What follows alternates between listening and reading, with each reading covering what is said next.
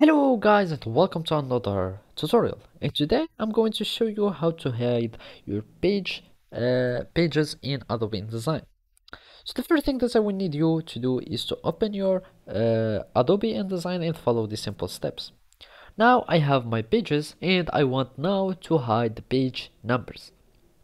So basically I have here my two pages and I'm going to add the page numbers in the master page, so they will be applied to all my pages that are contained in excuse me, I go like this and they will be added here in my pages like this.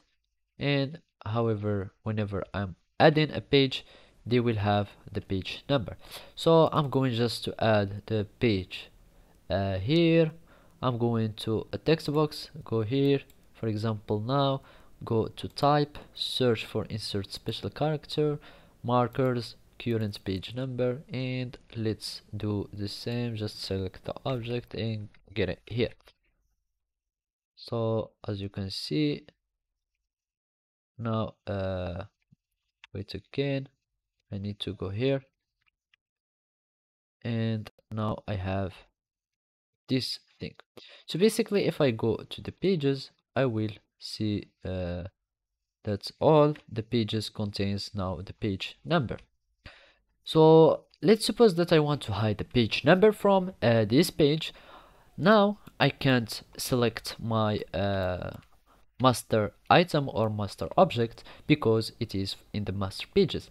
So to override the master object in a page, you have two options. Either you are going to right click on your page and click on override all master page items, and in this case any items in your master page will be overridden, or you can choose only one simple one object and you can override it by clicking Control plus Shift and click on your object or that you want to override, and now you can have it like this and you can delete it. Now let's just select it and delete it, and now you will have your page number that will be hidden in your Adobe InDesign.